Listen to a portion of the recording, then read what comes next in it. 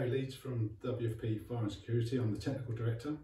I'm here today to talk about the national changeover on the telephone systems throughout the country, going from the PSTN over to IP.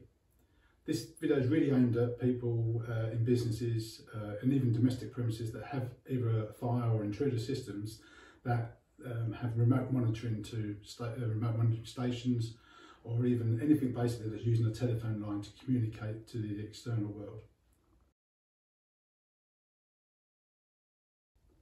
So the first important question is obviously what's the difference? So the difference between PSTN and IP is a bit compared with when we had the TV systems that was using analogue and we're now digital. So the PSTN is like an old analogue system and the IP is a new digital system. The PSTN uses old copper cable, IP uses fibre optics. So the next question is obviously why is it happening? To keep it simple again, at the moment the demand for internet services are growing rapidly, and obviously the old system just can't cope with it. It's a bit like a fireman with his hose putting a fire out, and instead he's only got a hose pipe, so he's trying to put the fire out with a limited amount of supply. And this is exactly the same thing. So by putting fibre optic cables in there, they can send much more data on this cable than they can the old copper wiring. So next question is, of course, when's this going to happen? So ultimately the UK national switch off will be on the 31st of December 2025. But important date to remember will be this date here, September 23. That's when they're going to have the national stop sale. So what that means basically is that you will not be able to buy any products that use a PSTN line. So when that could affect you, if you've got an existing system that uses a PSTN line and your product fails after that date, you are not going to be able to replace it with that product. You're going to have to replace it with a different type of product. So who's affected by this? Well, basically anyone and everyone. If you've got a telephone system at the moment and it's using the PSTN line, obviously that's going to be no good after that switch off date.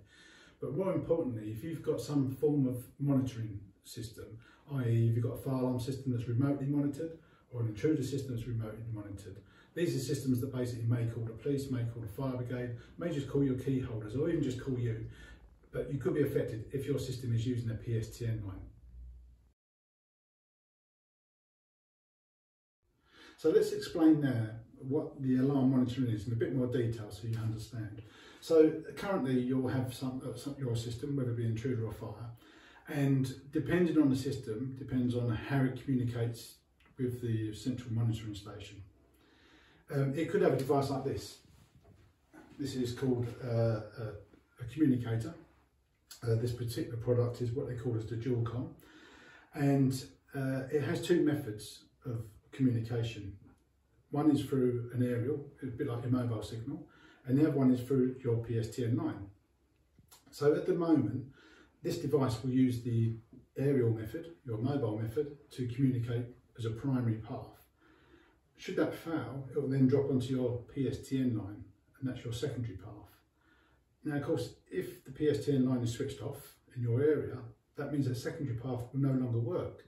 So what this means then, you'll only have your primary path, and should that fail because the local service provider goes down, then you'll have no communication at all. Now, of course, where that could affect you, if you've got a fire alarm system, you may not have the fire brigade called, or if you've got an intruder system, obviously you won't have the key holders or perhaps even the police respond to the system. So it's very important that you identify if you've got a PSTN connection.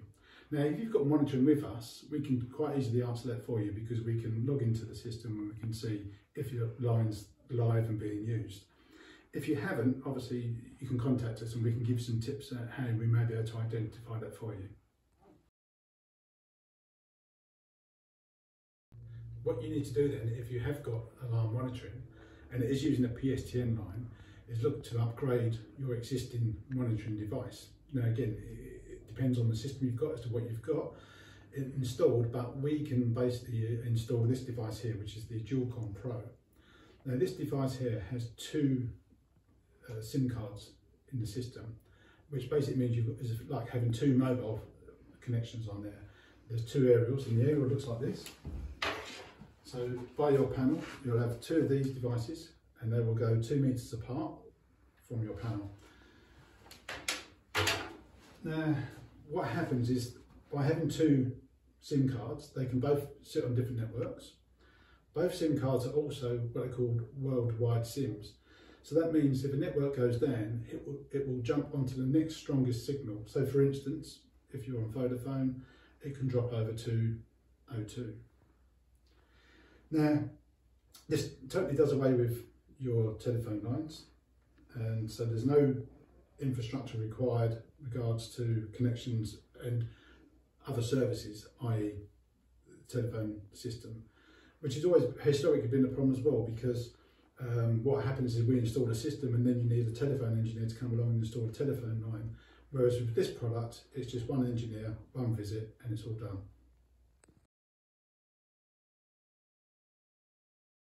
So there is another alternative, and that's a grade shift UDL. That's very similar to this product, but it only has one SIM card and one aerial. The other connection connects to your internal Ethernet. The downside of that, of course, is if your Ethernet goes down, you've lost that communication path. So our recommendation is really go for the Dualcomm Pro with your two aerials, two SIM cards, much more reliable. So you may not know obviously what system you've got with you, if you've got already a Dualcomm product, or you may have what they call a DigiDial, which is using the actual control panel itself to directly communicate onto the PSTN line. You may have obviously have a system called RedCare, or you may believe you've got RedCare, but actually you might not have RedCare.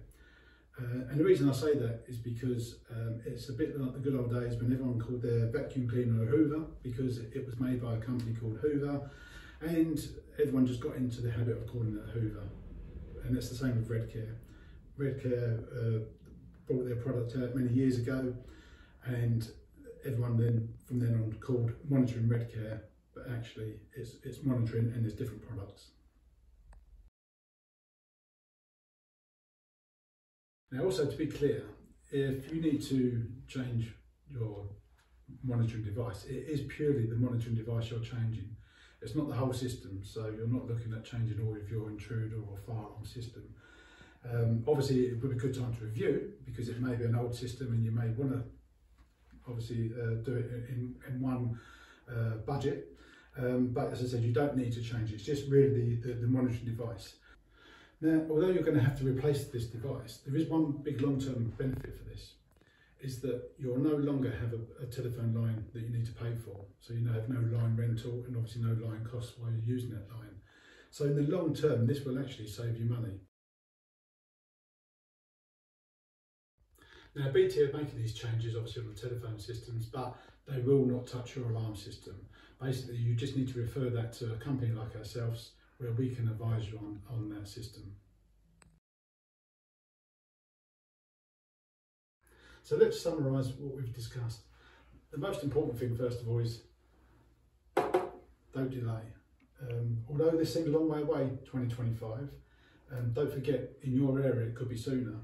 So the best bet is to go onto the BT website, which we provided a link in our blog, and just check your area, see when that deadline is going to be.